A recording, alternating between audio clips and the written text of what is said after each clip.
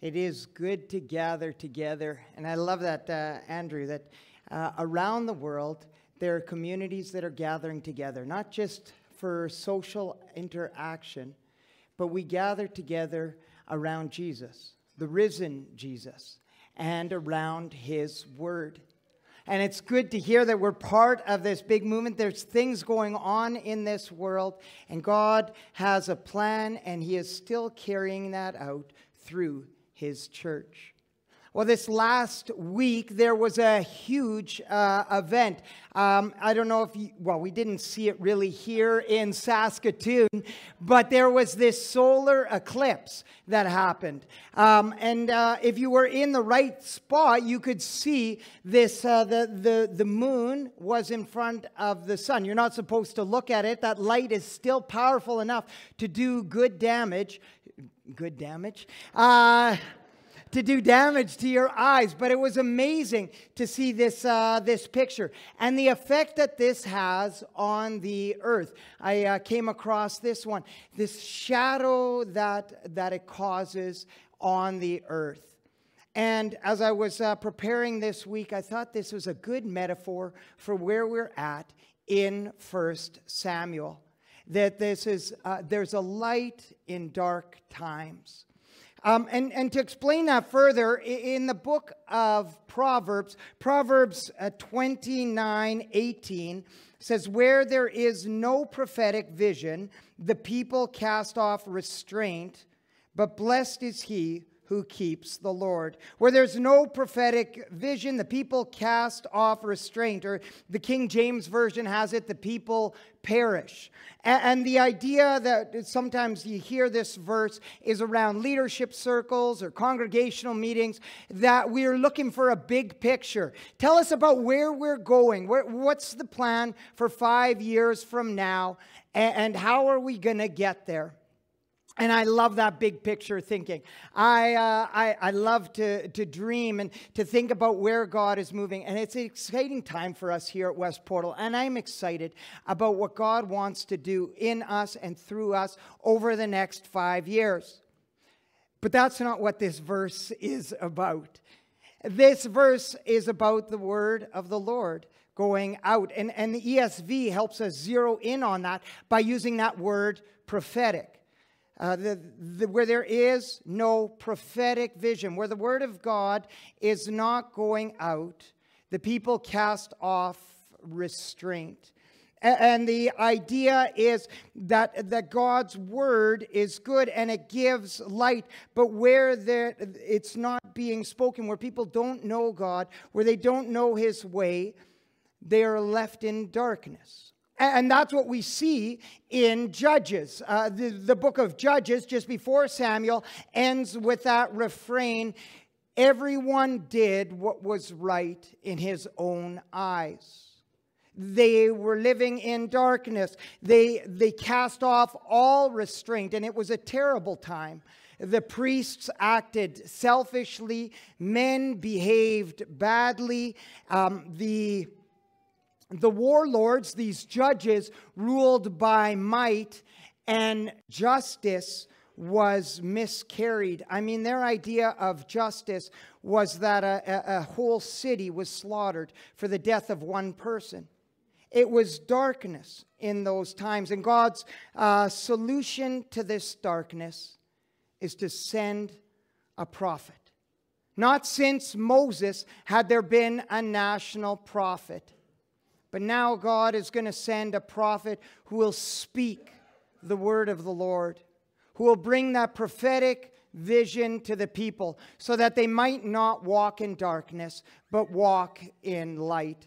So this morning, as we look at our passage, we'll see this darkness and this light, and what God wants to do in Samuel's time and what God wants to do in our time through his word. So if you have your Bible, you can open it up. We are in 1 Samuel chapter 2, verse 12, and it begins with this darkness, this contrast between the sons of Eli and the sons of, the son of Hannah.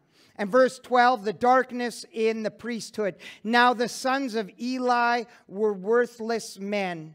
They did not know the Lord. Well, Eli was the priest, and so his sons de facto became priests, but they were worthless men. Another version has it, they were scoundrels. Literally, they're the sons of Belial, which is another name for Satan. They were terrible men, and you see this, they did not know the Lord. And you don't have to be a biblical scholar to know that there's a problem going on when those priests who are there to show the way of the Lord don't know the Lord themselves. That when those pastors who are to preach the good news of Jesus don't know Jesus themselves, there's a problem. There's a problem. When those who are commissioned to share the light are living in darkness, how great is that darkness?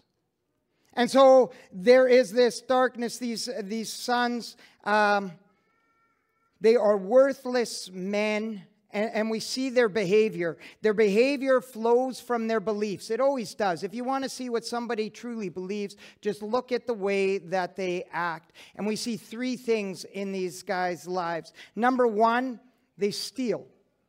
They steal from the people.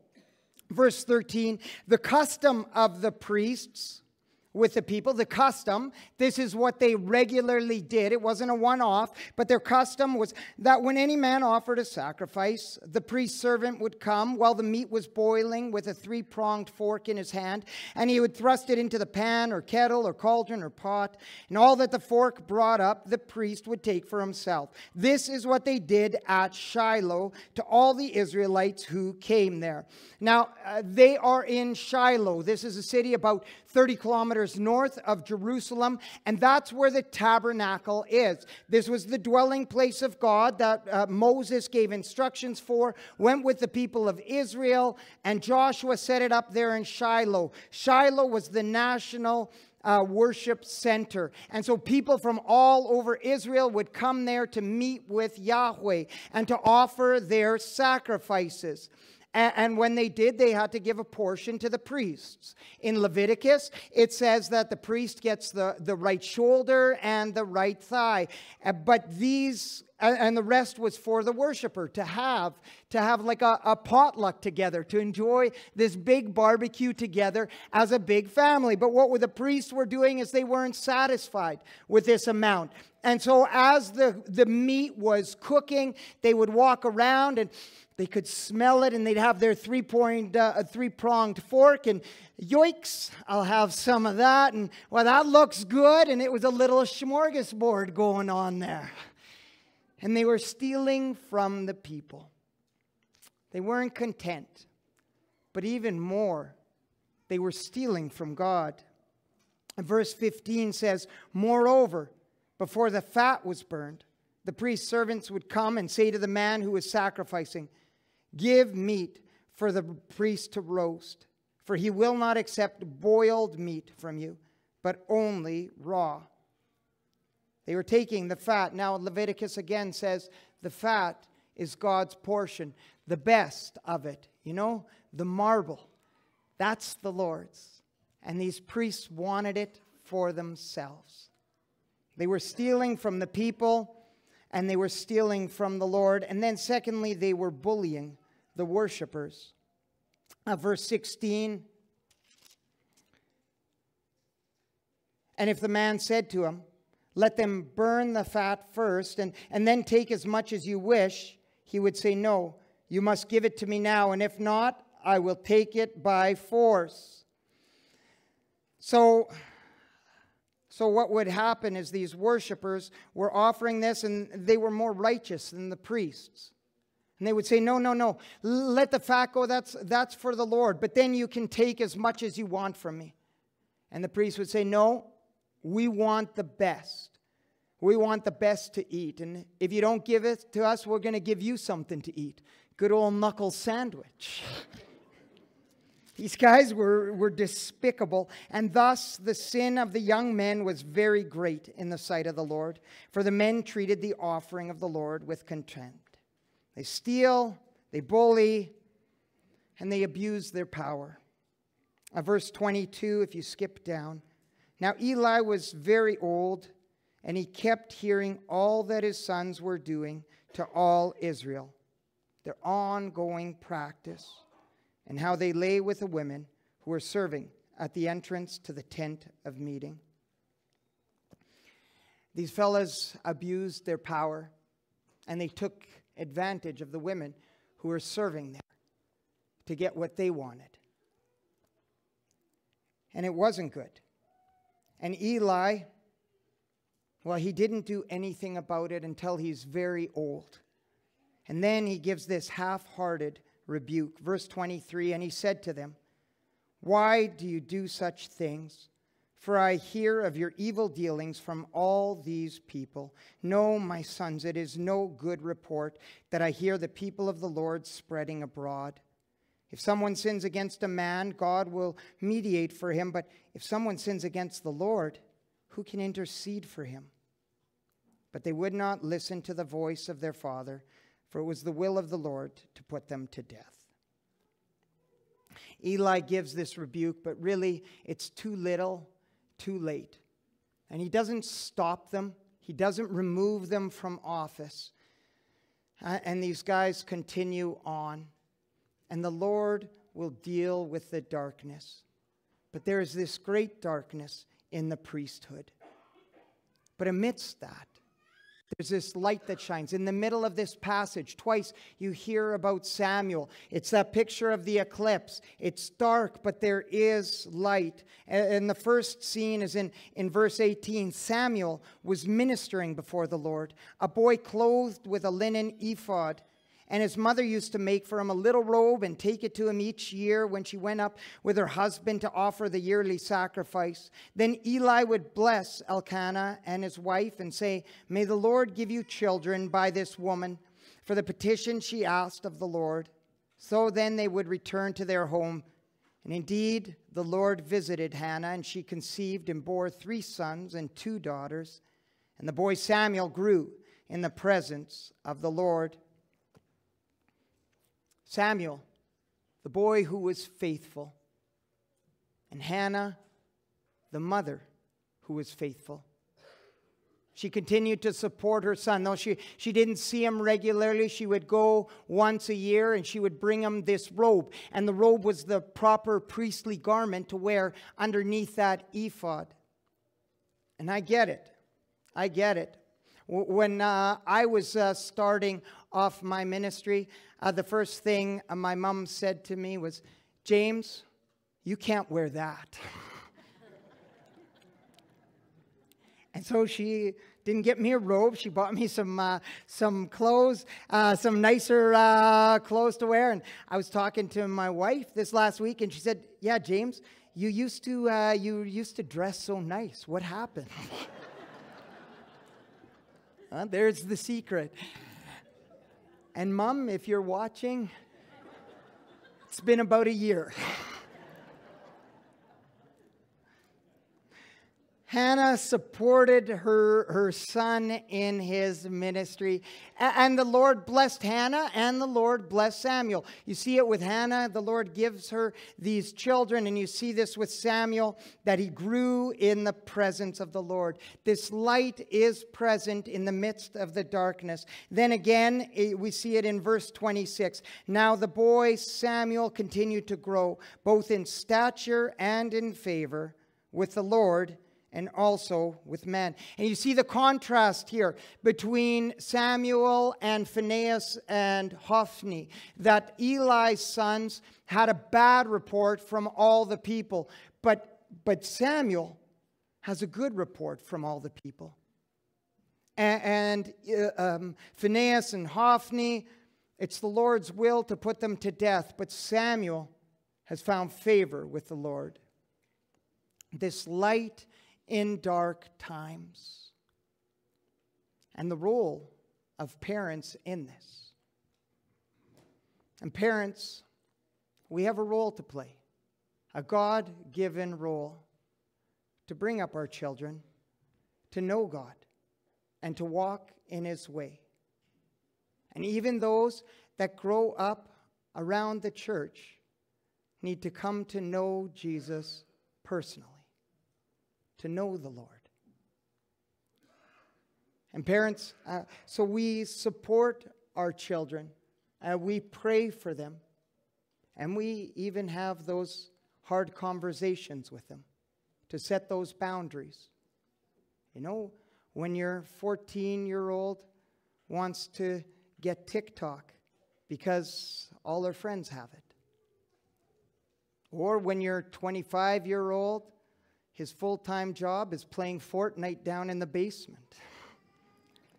Parents, dads, your son doesn't need you to be hip or cool. And moms, your daughter doesn't need you to be another Lorelai Gilmore.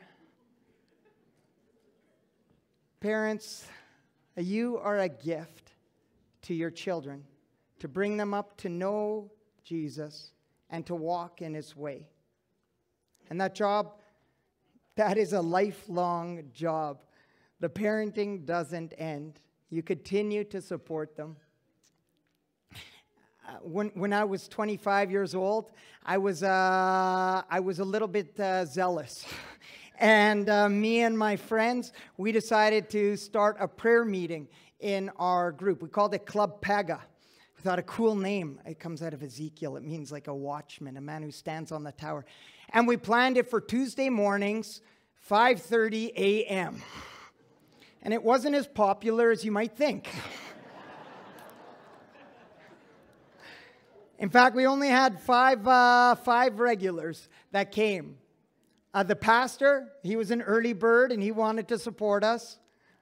My parents, I think they heard me getting up in the morning. They would drive up at about 5:29 and my dad's eyes were half shut.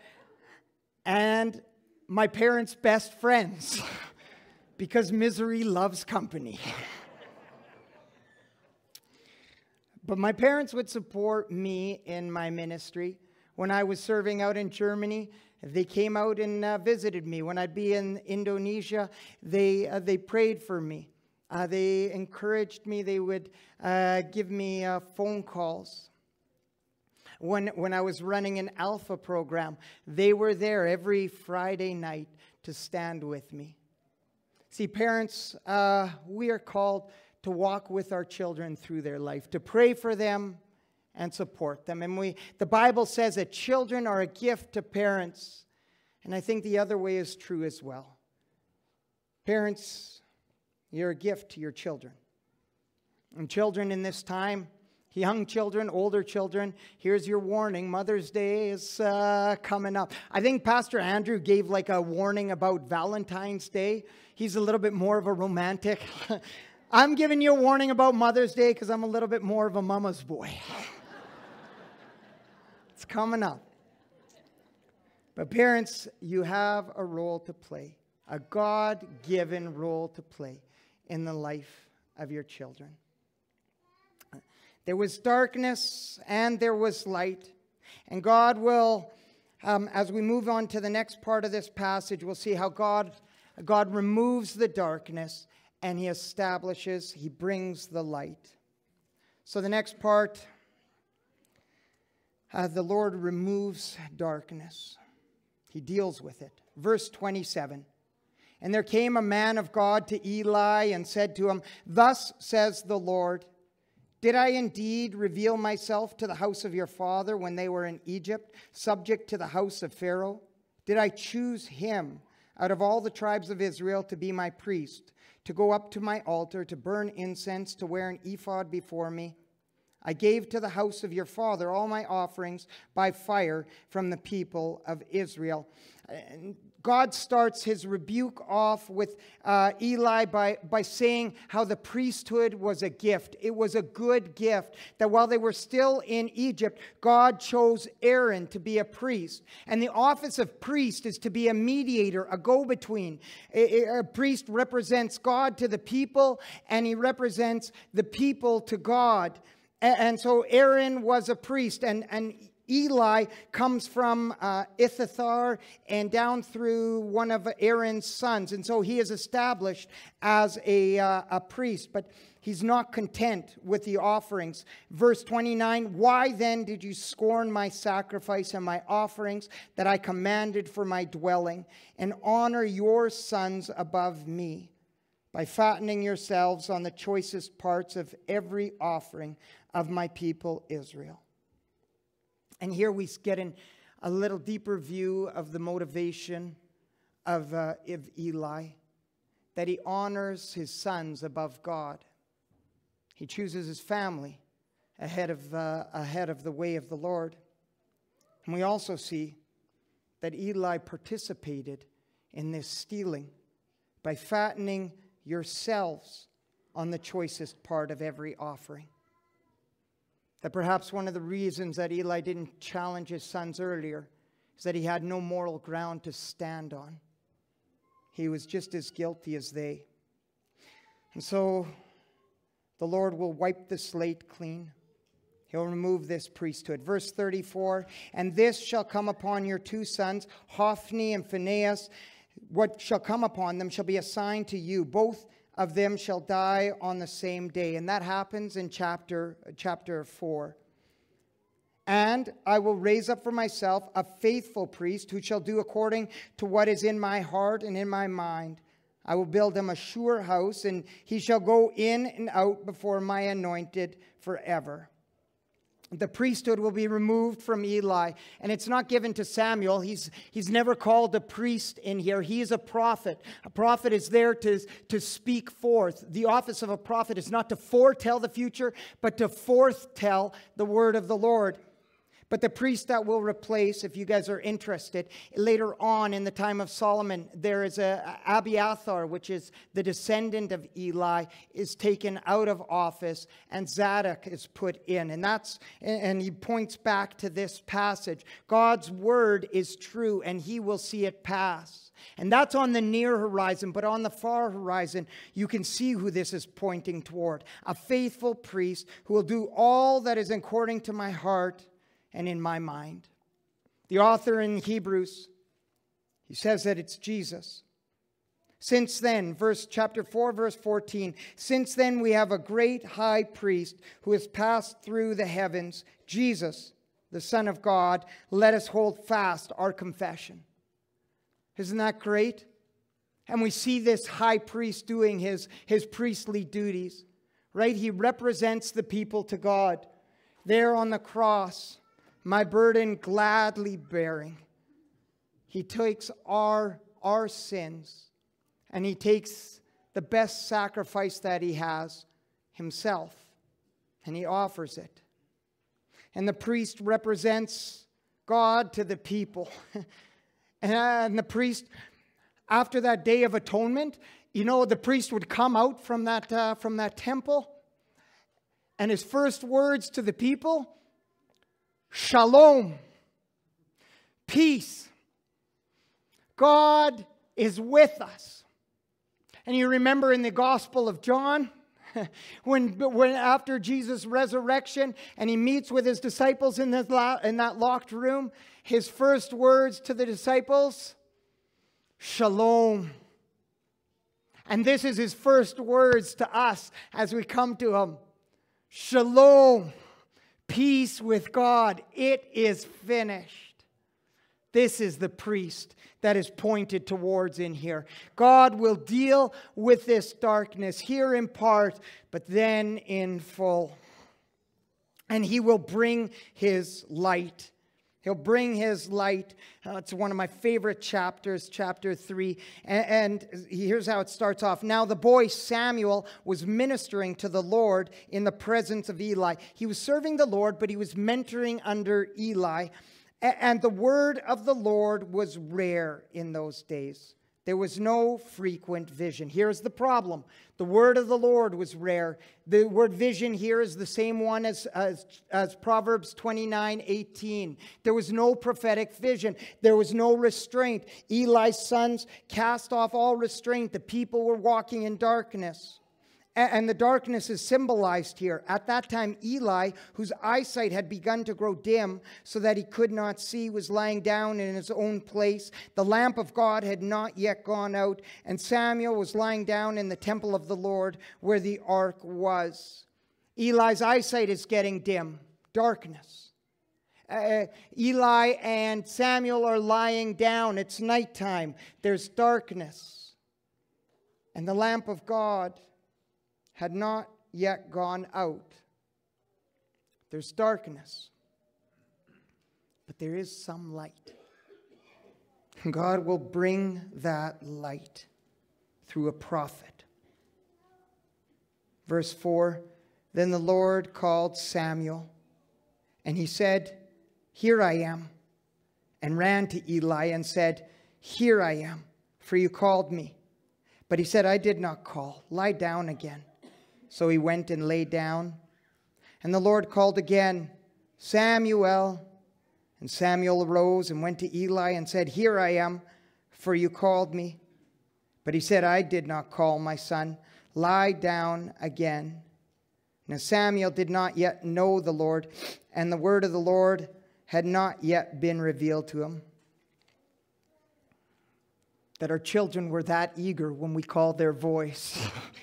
He runs to Eli. But you see this, he didn't know the Lord. That's the same thing that's said about Phinehas and Hophni. They did not yet know the Lord. In Samuel's internship, Eli passed over this important lesson. Here's the word of the Lord. Here's how you know his voice. But the Lord isn't dissuaded from that. He will act. And the Lord called to Samuel again the third time. And he arose and went to Eli and said, "Here I am, for you called me." Then Eli perceived that the Lord was calling the boy. His sight is dim, but he's not quite blind. And he gives him wise word. Therefore Eli said to Samuel, "Go lie down, and if he calls you, you shall say, 'Speak, Lord, for your servant hears.'" So Samuel went and lay down in his place. And the Lord came and stood, calling as at other times, "Samuel, Samuel." And Samuel said, "Speak, for your servant hears." And a new day dawns for the nation. Speak, for your servant hears. And this word "hear" is not just to listen, it's to obey. And Samuel gets a hard message. His first message, it's a real baptism by fire. He's given the message that judgment is coming on Eli. And Samuel is faithful with those hard words. And church, we want to be faithful with the whole counsel of God, the good parts and the hard parts, because we believe that the word of the Lord brings life, that it blesses, it corrects, and it calls us to his way. And we see that here. We see that in the symbolism here. When Samuel wakes up, it's morning. It's a new day. And his first thing that he does is he opens up the temple doors. The word of the Lord is going to go forth here. And we see how God blesses it. Verse 19, and Samuel grew, and the Lord was with him, and let none of his words fall to the ground. Samuel grew in the presence of the Lord. The Lord was with him. This is God's faithful presence standing with him. And he would not let his words fall to the ground. That Samuel spoke the word of Lord and the word of the Lord, and the Lord accomplished his purposes through his word. They didn't fall to the ground. And all Israel from Dan to Beersheba knew that Samuel was established as a prophet of the Lord. A prophet had come, not since Moses. Now there's a prophet, one who will speak forth the word of the Lord. And he's recognized throughout the promised land, from Dan in the north to Beersheba in the south. And the Lord appeared again at Shiloh. Again and again and again. Remember the problem. And the word of the Lord was rare in those days. But now the Lord's appearing again and again and again in Shiloh. How? For the Lord revealed himself to Samuel at Shiloh by the word of the Lord. The Lord revealed himself to Samuel through his word, by the word of the Lord. Yeah, there was special revelation. And yes, there were these scrolls, these books of that first prophet of Moses. Genesis, Exodus, Leviticus, Numbers, that told of who their God was. The Lord, gracious and compassionate, slow to anger and abounding in steadfast love. That told the people who they are. You are my chosen possession. You are my royal nation. You are a people called out of darkness into light to proclaim the light of him who called you. And they were told how they should walk, what justice looks like. Take care of the widows and the fatherless. Make room for the foreigners and the poor. And the word of the Lord went out from Shiloh, for the Lord revealed himself to Samuel by the word of the Lord. And that's where this passage ends, with the light starting to dawn. And so, church, let me talk two applications. The first is to look at the light. Look at the light.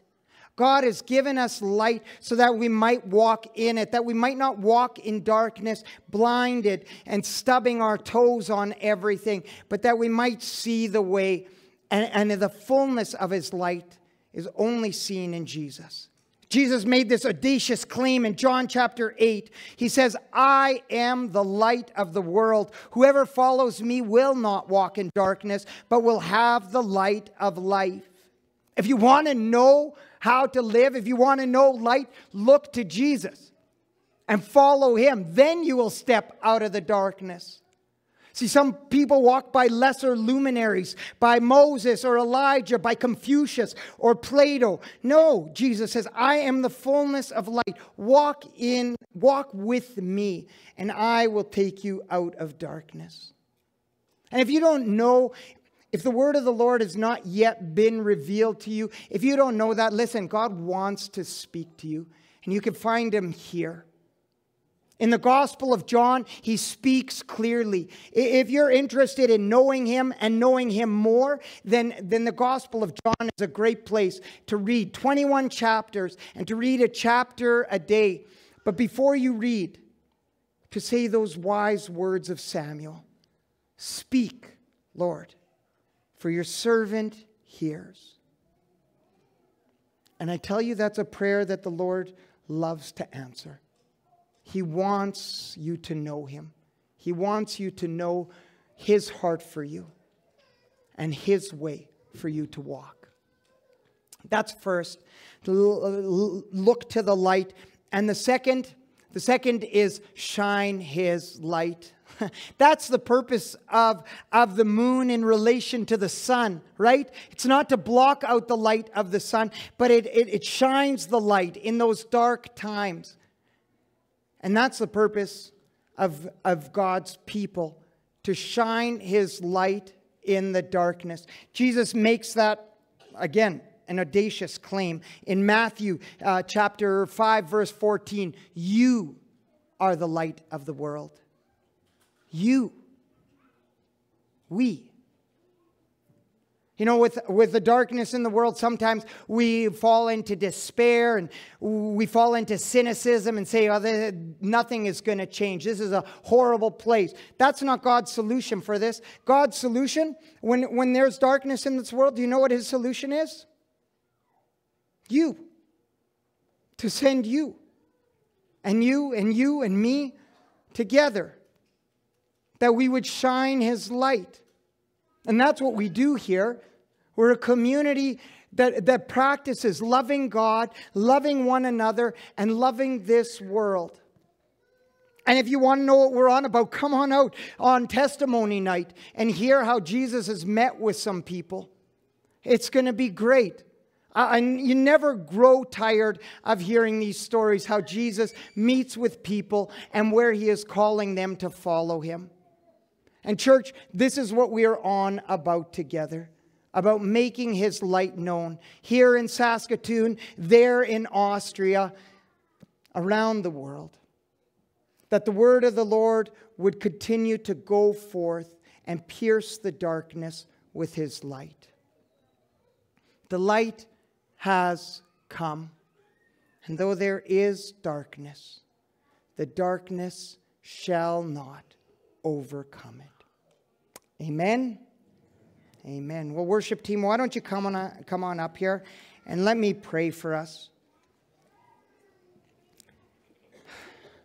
Well, Father, you have revealed yourself to us through these testaments, but most fully we see who you are in your heart in Jesus. He has come to make you known, that you are a God who watches and waits for his children to turn and runs out towards them and hugs them and kisses them and puts new robes on them. Who could have ever dreamed up a God like this? Thank you, Father, that you've come to give us light. And we're sorry where we've walked in the darkness. Lord, where we've been like Hophni and Phinehas, or we've thought about ourselves first, steal and bully and abused power, where we've been like Eli and we've favored our children ahead of you, or where we've been cowards. Lord, help us. And thank you, Jesus, that you have paid this price in full, the price for our sins, and now you speak to us shalom. And you give to us your Spirit, that this good law is written on our heart. And you've empowered us that we might live this as individuals and as communities. And I pray that your Spirit would dwell among us richly. Lord, that we would live as your people. That West Portal would be known as a light in this community. This is something that only you can do. So we pray that you would do this. And Lord, we pray that your word would continue to go forth and press against the darkness. That you would bring light to individuals, to couples, to families, to nations. Lord, you're able to bring light. You are able to bring the new day. So do it. Let the doors open up and your word go forth. And we ask this in the name of the prophet and of the priest and of the King, Jesus Christ our Lord. And all God's people said, Amen. Amen.